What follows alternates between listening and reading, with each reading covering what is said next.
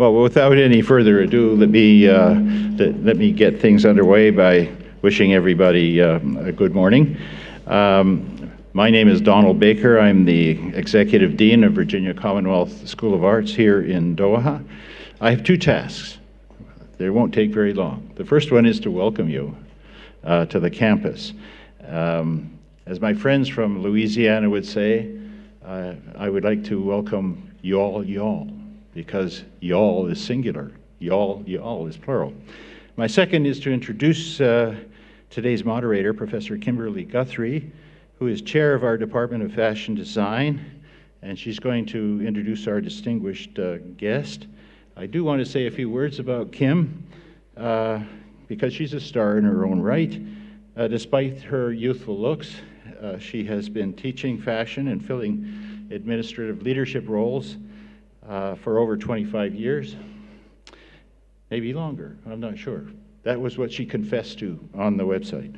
Her research focuses on sustainability in the fashion industry and on developing and restructuring courses that prepare the next generation of fashion designers to develop apparel utilizing sustainable design approaches and strategies. Her focus in both her teaching and her research is on sustainable strategies for fashion design. I mention that because our fashion design program is not just about designing clothes, it's really about preparing people to enter into the entire clothing industry. Kim is also the founder and director of VCU's Fashion in Florence summer program, and this year she is in addition directing the students' annual fashion show here in Doha. So with that, let me welcome both our guest and Kimberly to the stage.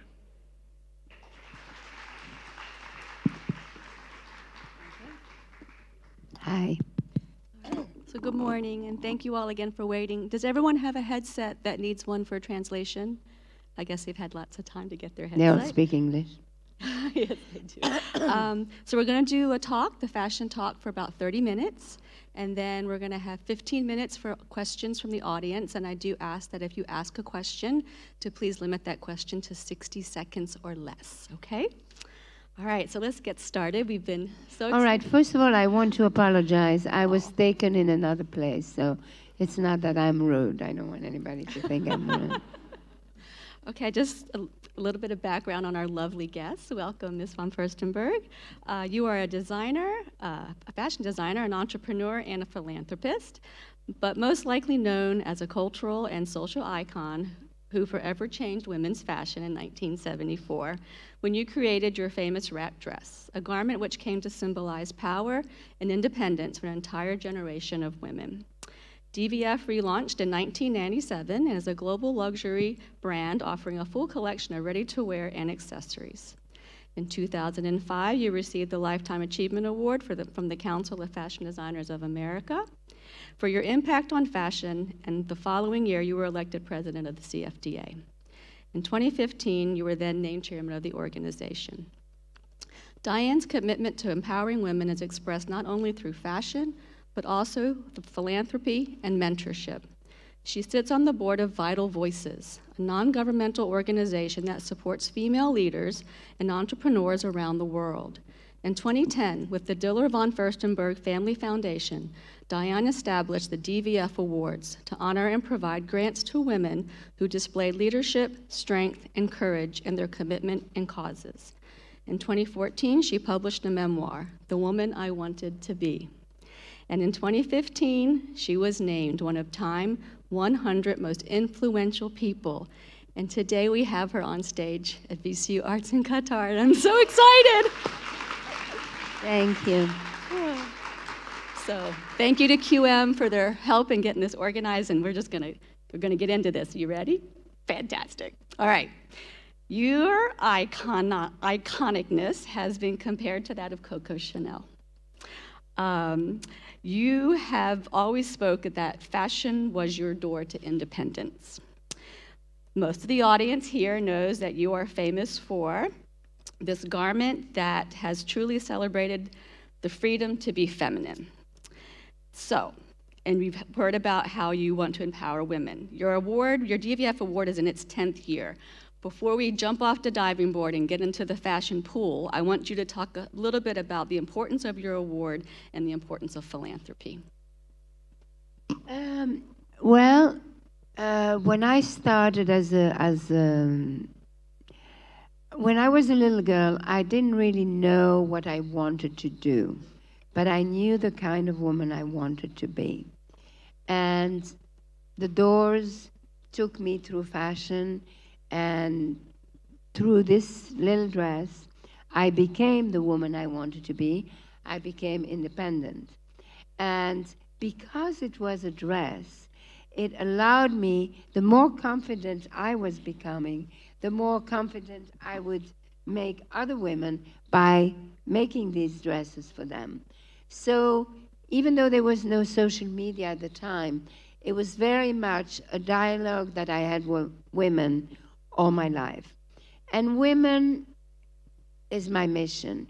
What I was lucky to have for myself is really what I want for every woman.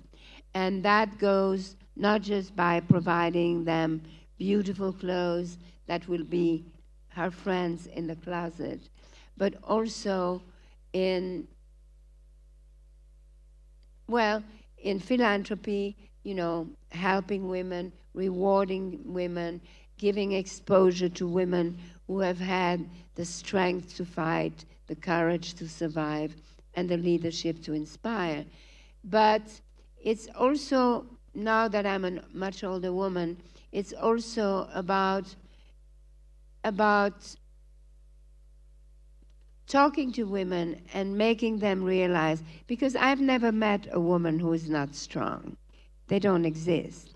It's just that sometimes we hide it for whatever reason. But what I think is important is that everyone knows that it's there. And that somehow is my mission. It's a beautiful mission. So you're also well known for your prints, another thing that the audience knows. And I'm very lucky that several years ago I got to work with a couple of your people, Neil Gilks and Daniel Reynolds, on a beautiful print project. And I know that your favorite print, at least I think I know, that of yours is your chain link print. You've mentioned that before. So I kind of want to know what your favorite prints are and why, and what inspires you about developing prints, and the stories that go behind some of those other prints. Well, the story that goes behind is that everything I learned, I started from working for a man in Italy, in Como, who had the print factory. So I learned everything about taking an illustration, put it in repeat, the different type of prints, working with colorists. And in Italy at the time, when you work with the workers in the factories, they were artisans.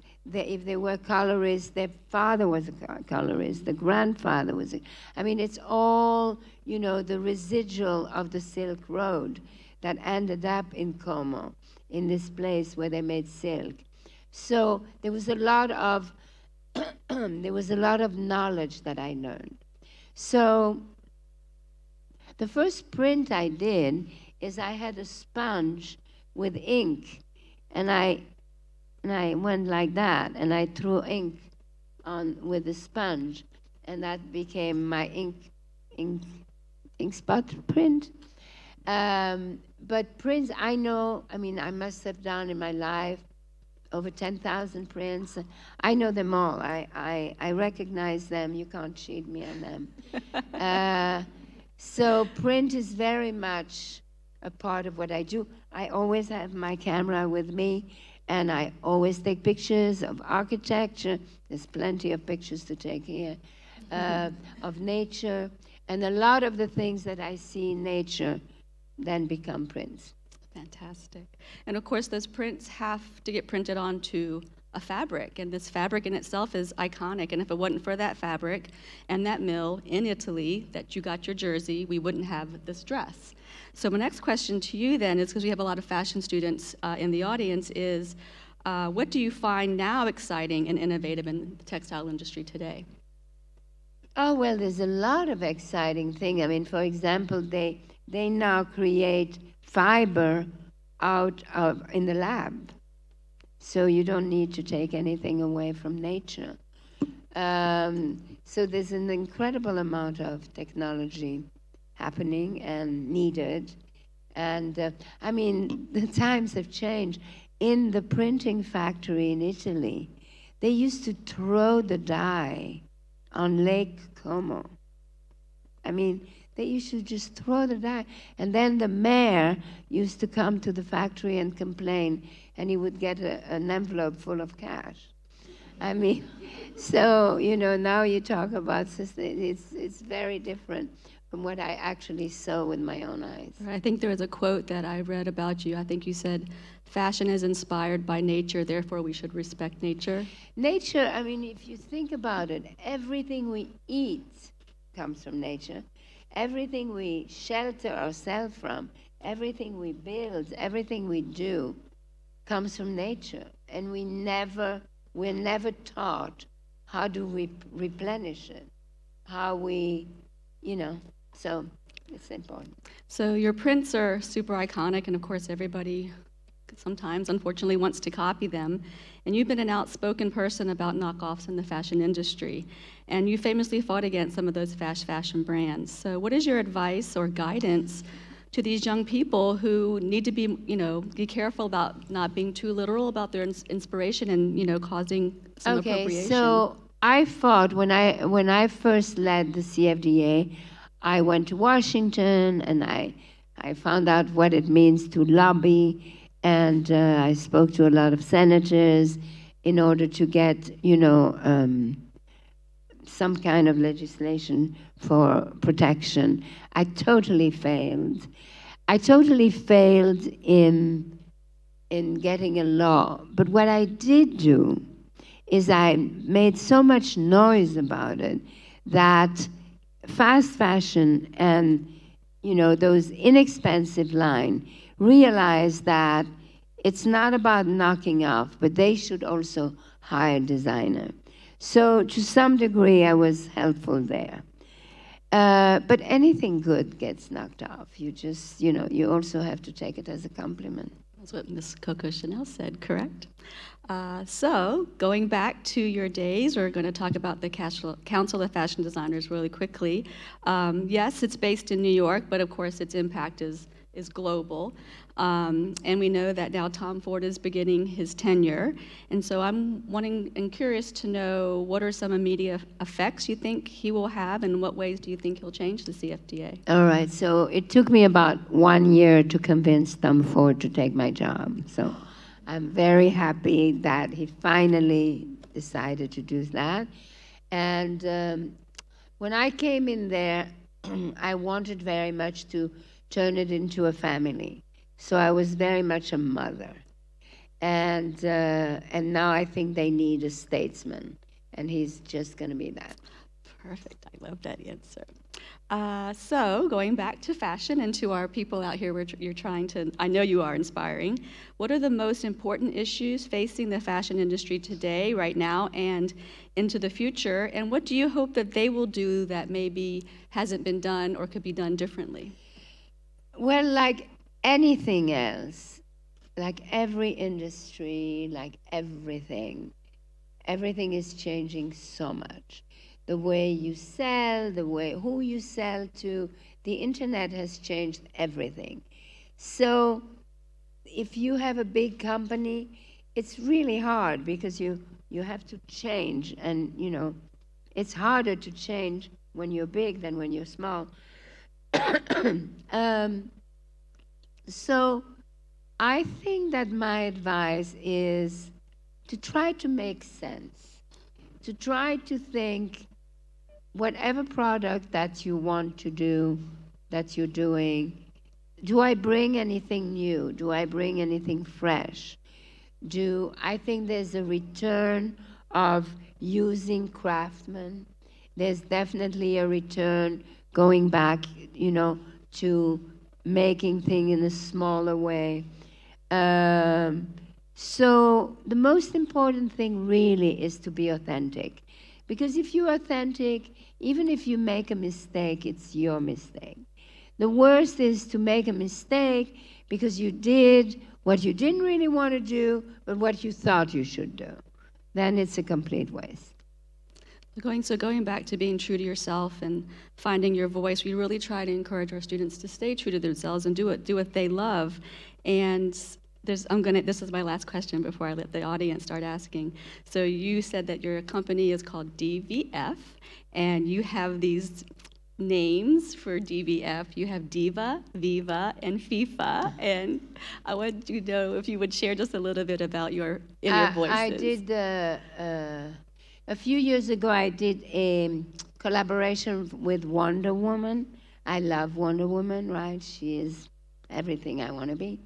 And so I developed this little cartoon, these 3 women and 3 girls, completely different.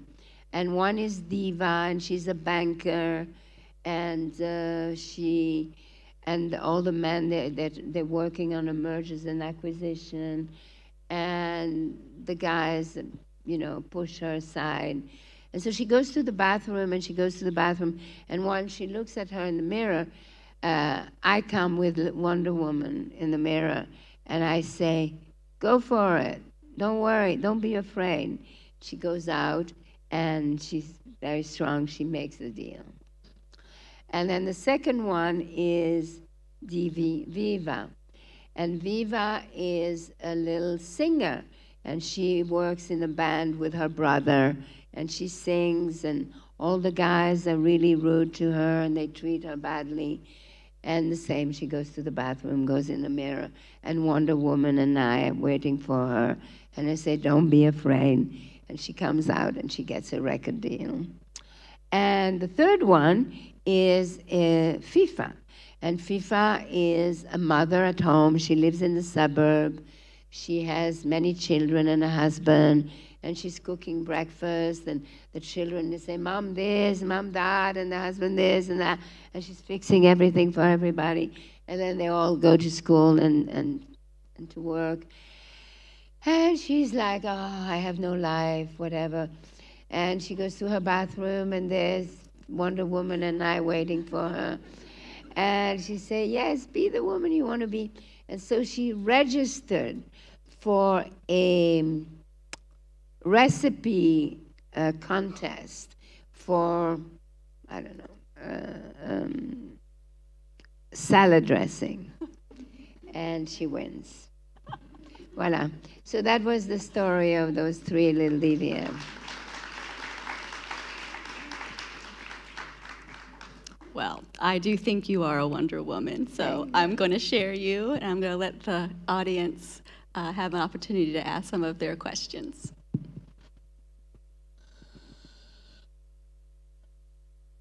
Oh, you can't be shy. After all I told you.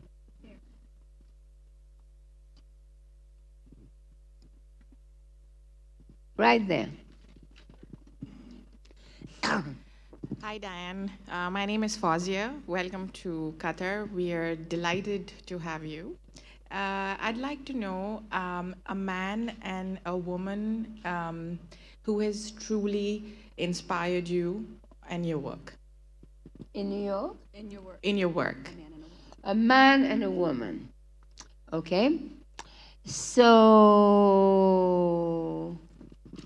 the man who really inspired me in New York, well, probably, I mean, Yves Saint Laurent was the designer that I loved most, and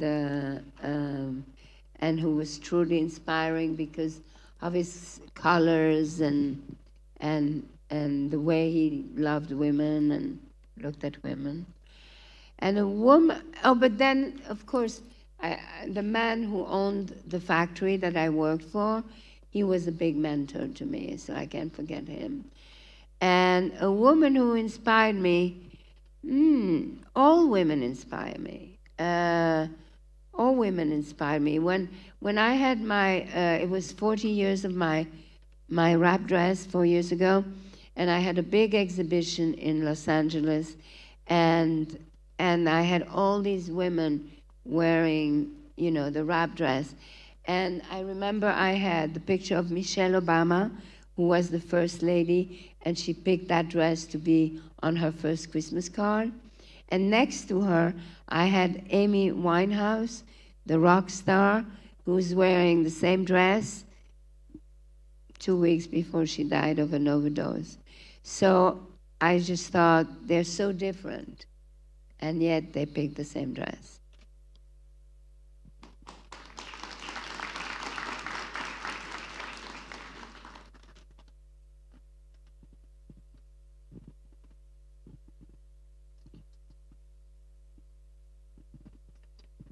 Hi, Diane. Good afternoon.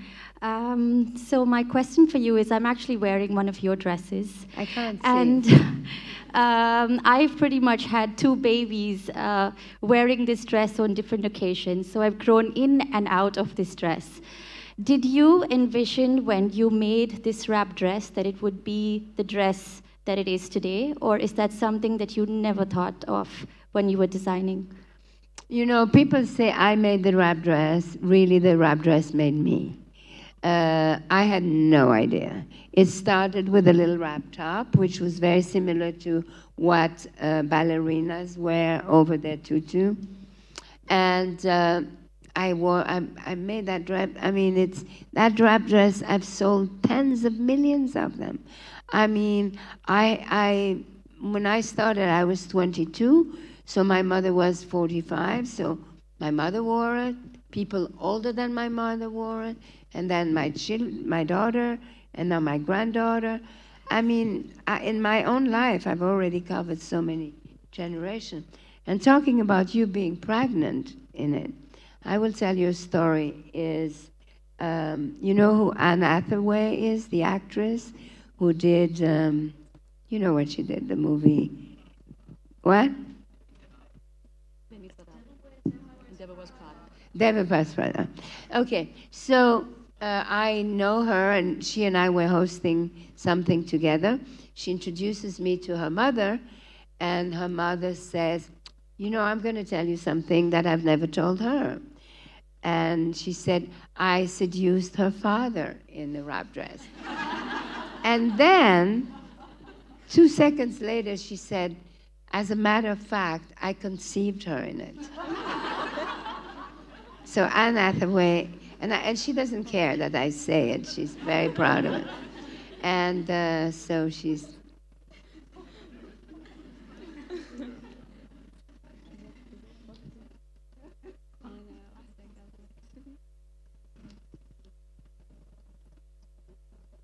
Hello, what's your favorite type of fabric? Linen, silk, cotton?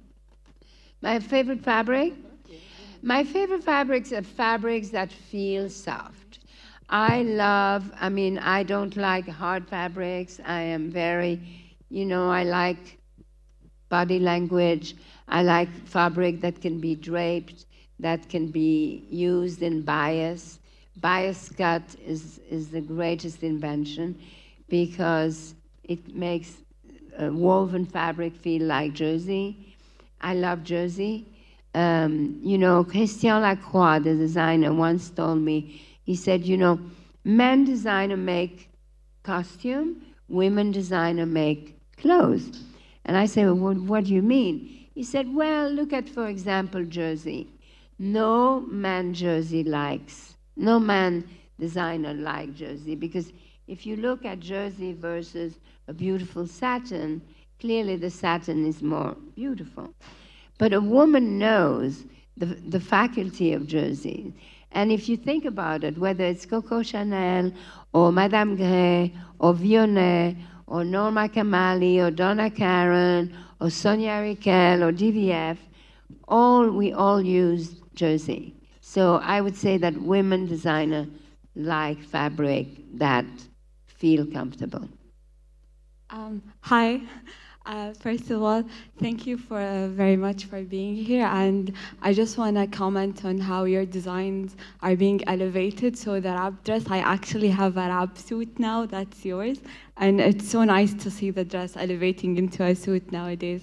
And my question for you is, I've seen your catwalk shows, I know in fashion it's very important how you present your collection, and I've noticed that sometimes the show is a very minimalist in its venue and its sitting.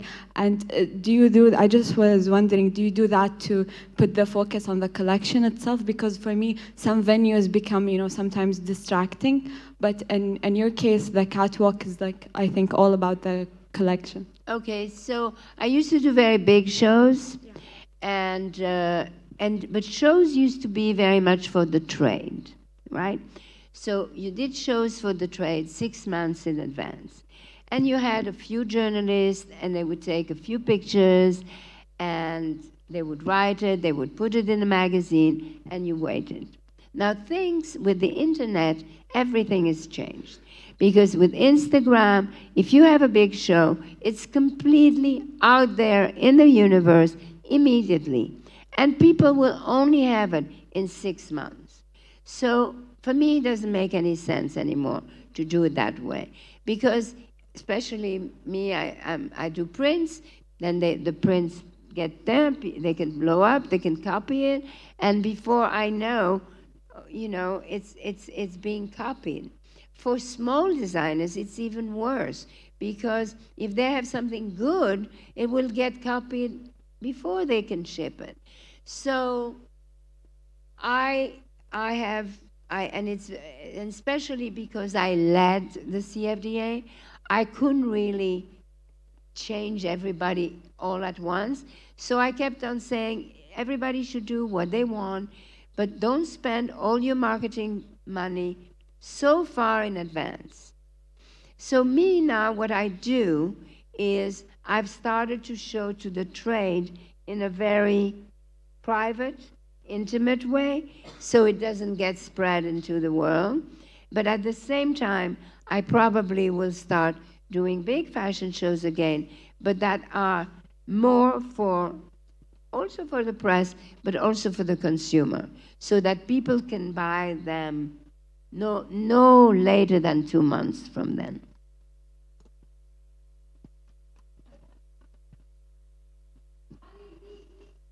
Where? Sure. Well, my question comes in actually links very nicely in with what you've just said. I was going to ask you, given your long career, what's your feeling of shows like Project Runway that attempt over 12 or 13 weeks to produce the next best designer on the planet? How seriously do you take it? I think it's very nice. I think it's very nice because little children can find out how you do it, the pressure, how do you make it. I think I mean, sometimes they're better than others, and sometimes but I think it's good. Anything that will teach people how to make anything is good. That's good. I love that show. I was wondering, given your wonderful years and your success, and for our students in the audience, there have probably been some pitfalls and some mistakes along the way, and what advice could you give them about getting into the business and going Okay, forward? I have made more mistakes than anyone, and I still do. I've had a career that I started really young with knowing so little, and I was projected into success. Wow. So at the age of 26, I was making 25,000 dresses a week with no experience, nothing, and so constantly run after myself, whatever. So yeah, I learned really while the bullet train was going. And then whatever happened, this and that, then I sold the company. 20 years ago, I started again. They destroyed it, the people I sold it to. I started again, and again, boom, it went up. And then I thought, okay, well now I should think about the legacy, and I should, have somebody else. And then I hired this person with great experience, and then he messed it all up. He did some terrible things. I mean, you make a lot of mistakes, especially if you are an entrepreneur. Because entrepreneurs are so used to do everything themselves that they are probably very bad executives. And then I hired a designer who tried to be completely different, and that is wrong too. You have to go back to your core. You have to stand for who you are. And there are times that people say, oh, but it's not hip anymore, or you should not look at left and right. You should do your thing. So there's a lot of, I mean, it's never easy. There's no such thing as happiness or success. Because the minute, you know, sometimes you are at the peak of your success and everybody thinks you're super successful, but you yourself know that it's not so good because you know what's going on in the inside. And the same way, sometimes people think, oh, she is a has-been. And you know, that's not true either because you also know where you're going. So the most important thing, and that, by the way, is the one lesson you can give anyone for anything at any age in any country, is the most important relationship in life is the one you have with yourself. And as long as you have that and you own it, you make a mistake, own it, face it, deal with it. Your imperfection, own your imperfection, they become assets. Hi, Divya. Hi, Divya. Hi, how are you? Right here. I'm right here. I was wondering, the same contest that you're talking about right now, is how did you work with your personal life and your work life together, and how did you stay so consistent in both? Oh. Because my family, because many years have passed, right? Because my children are parents themselves, because my grandchildren are already in university, I think two of them, I can actually look back and say with pride that I did well. If you ask me the question when they were teenagers, I probably thought I was doing a really bad job. So, again, you know, when you have children, the best thing you could do is speak the truth and tell them the truth. And if you are working, you work, they go to school, you have your responsibility, they have theirs, then you talk, share them with you, and, you know, and then of course there's the husband, that sometimes is harder than the children. And you just have to, you know, use your wisdom and your heart and your passion, and be strong without being threatening. And the most important thing is that you know you're strong. So if you feel it inside, then you can deal with it in ways that are not too threatening. Unless we have one more, we're going to have to, okay, one more.